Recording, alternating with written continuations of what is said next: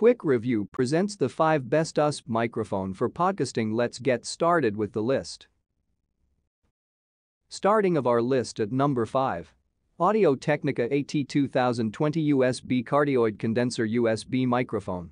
Audio-Technica AT2020 USB mic is compatible with both Windows and Mac. This USB condenser mic is a popular pick for podcasting, especially when you take into consideration the sound quality for the price.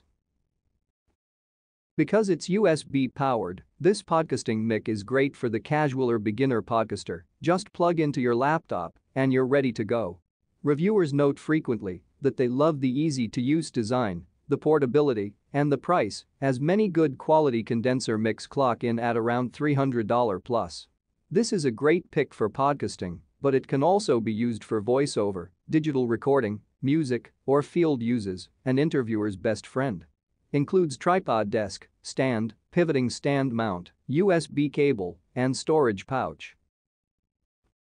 At number 4. CAD Audio U37 USB Studio Condenser Recording Microphone.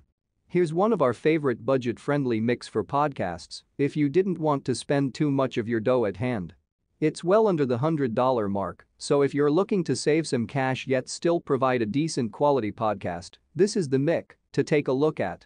The U37 brings us a large condenser microphone build with a relatively warm sound to it.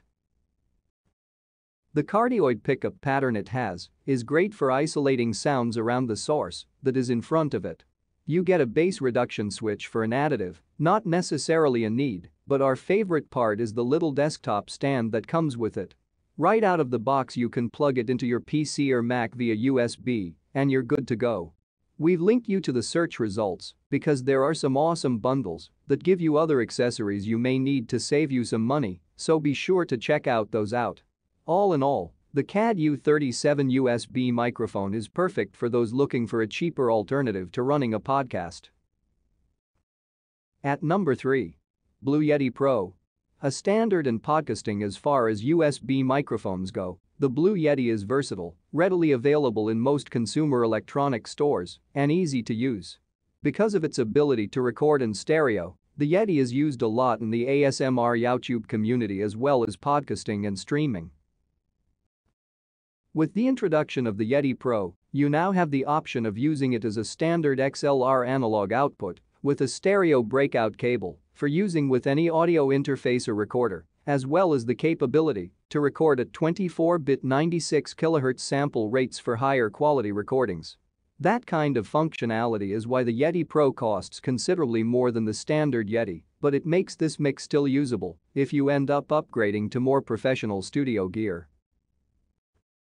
At number 2. Blue Yeti Nano USB Microphone. The Yamaha RXS602 slimline receiver offers built-in Bluetooth and Wi-Fi capabilities, as well as compatibility with Apple AirPlay, Spotify Connect, and even Amazon Alexa. It can also connect directly to your favorite music streaming services and has MusicCast compatibility, which allows you to create a wireless 5.1-channel surround sound setup in your home theater. All of this comes in a surprisingly small package. The RXS602 is only 4.5 inches tall and 13 inches deep. The Blue Yeti Nano is the smaller and more economical version of the Blue Yeti condenser microphone. This USB microphone for podcast setups is good because it's better equipped to handle vibrations. It features a volume dial on the front, both cardioid and omnidirectional pickup patterns, and the ability to support sample rates of up to 24-bit 48 kHz. It's a tiny mic that's capable of latency-free headphone monitoring. It packs quite a bit of punch too, in the sense that it's much closer in audio quality to an analog microphone with an XLR connector than most entry-level to mid-priced USB mics. The Yeti Nano can also be used with the Sherpa software if you want to tweak its sensitivity. Unlike its big brother, this mic doesn't have a dedicated gain knob. All in all, the Yeti Nano can do just about anything you could ask of a podcast microphone. It has an articulate mid-range and clear highs, and it also manages to record deep voices. It does all of this without sounding bassy in any way. At number 1. Blue Microphones Yeti.